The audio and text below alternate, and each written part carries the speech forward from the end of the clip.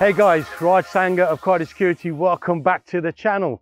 We are here with our Mercedes W124 Coupe Slam Sanctuary Customs project. The last episode here at Meguiar's for a day in the bay. Let's get into it.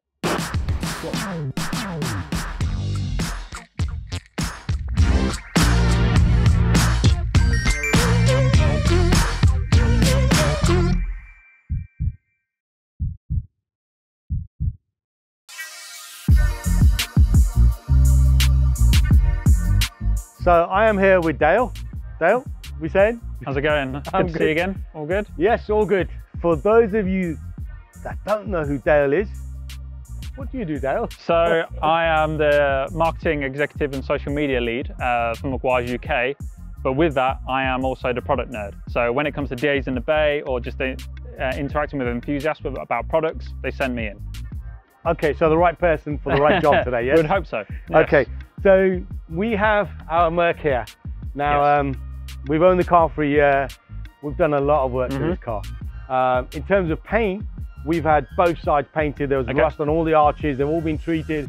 Yep. We've not detailed the car, so it doesn't look too bad. No, not at all. And it's absolutely down on the way here. Yep. So yeah, here you have it. What are the plans? So the plan is, while it's outside, we'll give it a nice wash down, wheels, tires, everywhere you see here. And then it looks great outside, but that's when we get it into our tunnel of doom with our high powerful lights and really look at the paint to see what we need to work with. Now, it's all about evaluating the surface. So we're going to check all the surfaces, see how the paint feels, see how it looks under our lights, and choose the right products to get the best result for you. Right, sounds fair. Easy. Very similar to what you did with the S2000. Exactly that, yep. So we had that car in. That car had a lot of paint damage. It was very textured, so it took a lot of clay barring to make it smooth.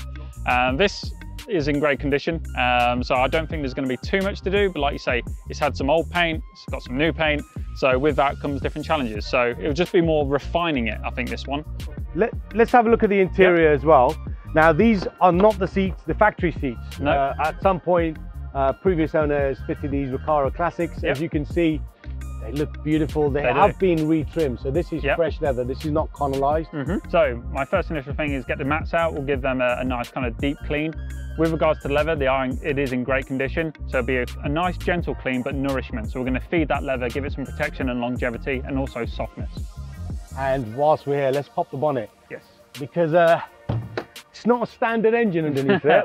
It's not a standard 3.2 engine underneath. Who'd have thought you'd done an EV conversion? Yeah, it's not an EV. Nice. So it's an AMG 3.6 lump. This thing purrs beautifully. Yeah. Again, fitted fantastically well. Previous owner's done a great job. I think just needs a little bit of TLC. Yeah, just all it needs. We've got something called our multi-purpose cleaner.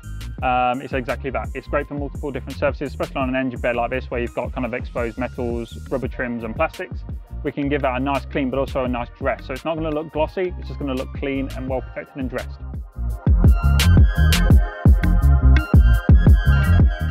Sounds like it's going to be an amazing car when I come to pick it up in a few days.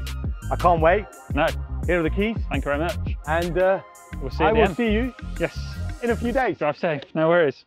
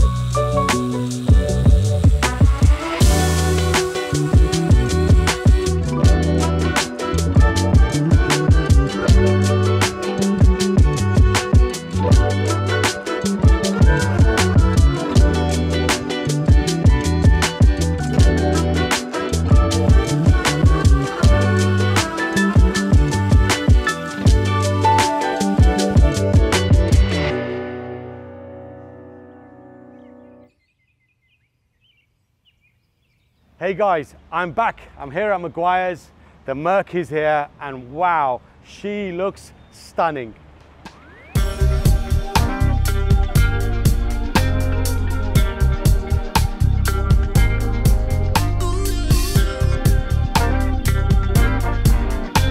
Doesn't she look pretty? Now, I'm not a detailer, and I'm not sure of the Meguiar's products that have been used on the Merc, but obviously we have the main man here himself, Dale. Hello again. He is. How's it all going?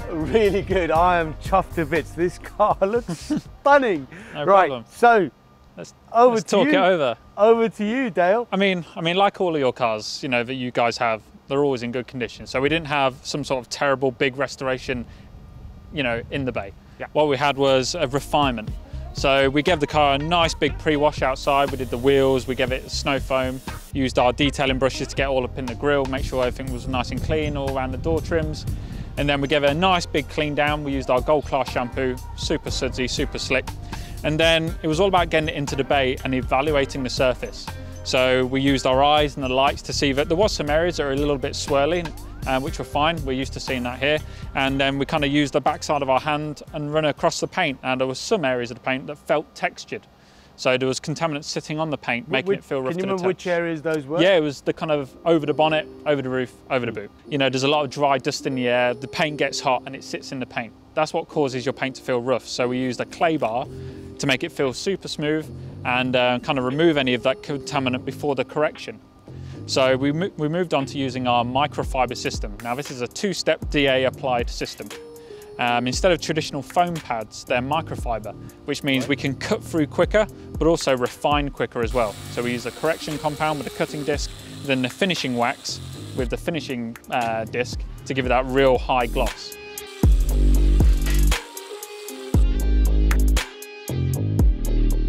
So Dale, I know externally the car was pretty tired, as you said earlier.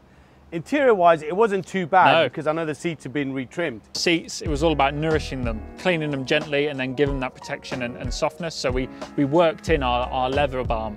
Now this acts like a paste wax for your seat. So like the paste wax you use on your paint, you work this into the leather. It's going to give it a nice softness and protection without making it feel greasy.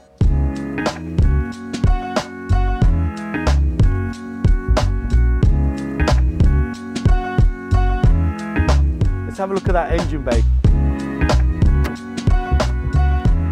You've even worked some magic here. Yes, so I'm taking zero credit for this one. Okay. All of this hard work goes to Grant. Whilst I was kind of working my way around the paint, making that look as good as possible, he spent a lot of time under here with our multi-purpose cleaner and our brushes to really get in there, give it a degrease, but also leave it with a factory finish. I don't like an overly dressed engine bay. Sure. I like it to look kind of nice and satin, and that's it, done exactly that. All round, stunning job.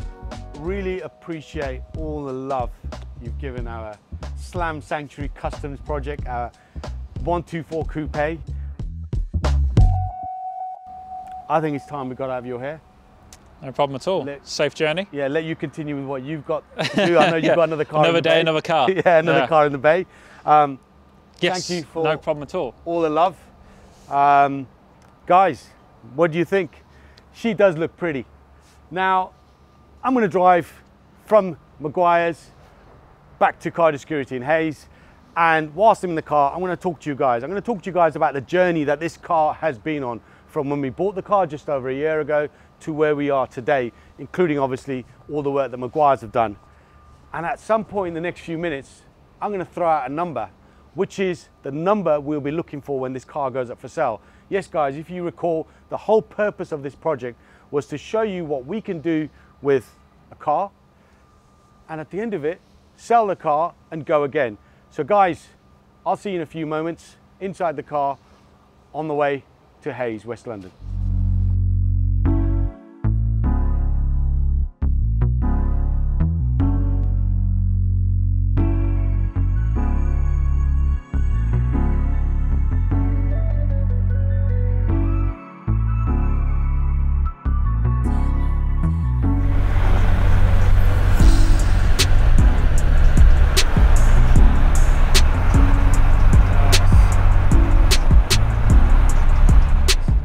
Right guys, I've left Meguiar's. I'm actually on the M1 heading back towards Cardiff Security in Hayes.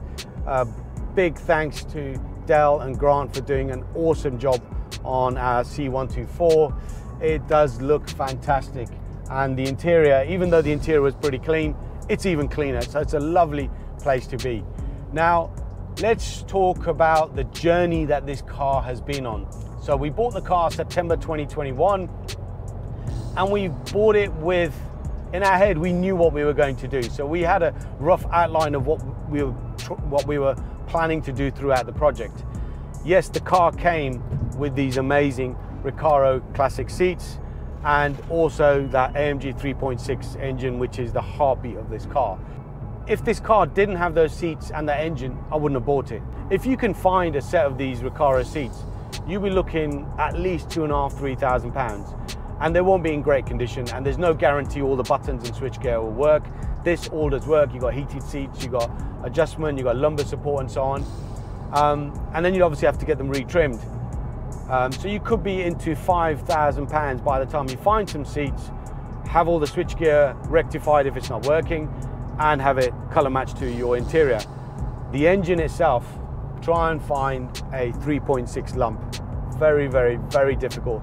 If you do find one, you'd have to buy yourself a brand new loom and find somebody who will install it. You could be into quite easily £5,000, £6,000, £7,000 by the time you do that. So there you've got £10,000 worth of additional extras, which we got with the car, and they will go with the car when the car goes up for sale. So let's talk about the steps that this car has been on since we bought it. The first step was sorting out the wheels. Luckily, we had some nice wheels that came with the car, so we saved a few quid. We did consider buying another set of AMGs, but it was just like, well, why? Why do we need to?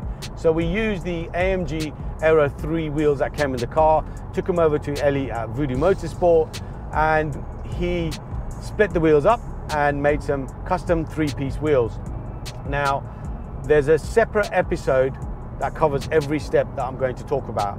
If you click in the description below, you can see all the links to all the separate episodes. So if you want to delve a little bit deeper, by all means, check out those separate episodes. Step 2 was paintwork rectification. The car had rust on every arch. Common thing with these cars, obviously, this is a 94, 95 car, 94 car, I think. So you're talking best part of 28 years old, there was rust. And there was some poorly treated rust by a previous owner. So we took it over to Dips at the Custom Cars, discussed everything that needed to be done. And he said the bonnet, the roof, and the tailgate, the boot lid were all fine, but both sides needed doing. So the driver's side, complete front to back was done, and same with the passenger side. Great job done by Dips at the Custom Cars. Stage 3, I loved. In-house audio and security. So the first thing we did was fitted a Kenwood single DIN DAB ready stereo, which has got Bluetooth streaming, USB and so on, power base front and rear speakers, they run off the stereo, 2 power base 12-inch subwoofers, run off a mono power base amplifier, made a custom box, and the icing on the cake is the Viper 306 alarm system. Not only do we have an immobilizer, central locking, window closure, which are quite standard, we now have remote start, which is a cool feature. In terms of the audio, it sounds beautiful. It's not overly bassy, but it's enough. Good quality bass, and the mids and top also perfect. Step 4, we picked up the wheels from Ellie and brought them back to the unit and put the car together. When I mean together, suspension together. So yes, Praz's struts and bags, front and rear, married with airlift 3P management system, made a custom controller. This was all installed in-house by Jay. Fantastic job, because that's what Jay does. And I've got to say, this car drives beautifully. Now, typically, as you guys will know, if you've owned Mercs of this kind of era, they can be a little bit boaty, a bit wishy-washy with the suspension. I've been throwing around in the corners back there just before I hit the motorway, and this car drives beautifully. It's not too firm, but it's not overly soft, and it's not crashing about neither. And finally, the car's been to Meguiar's. It's had a day in the bay, and she looks Perfect. So you're looking at best part of £15,000 at least in terms of retail is what we've added to the car. Now, I'm not gonna lie guys, part of me is like, I don't want to sell this car because the car does look amazing. But I've got to stay true to my word. Much as I say I don't want to sell this car, it is going up for sale, and the number we are looking at is £20,000. So officially, the car is up for sale. We're looking at £20,000, as is wheels, audio, suspension, security, massive service history file, including the original bill of sale to the first owner of the vehicle. Obviously, everything we've documented on the channel. We've got all the receipts and so on that, bits and pieces that we've paid for. We have already started looking at options for project 3 and 4 of Slam Sanctuary Customs. Should we do another JDM car? I'm not so sure. Maybe an Audi, maybe a classic BM. Don't know, guys. What would you do? 2 more projects we're looking for. They both could be air ride, one could be air ride, one could be more a fast road or track car. Let us know what projects you think we should do. Somewhere around similar sort of values in terms of budget. The original budgets were £10,000.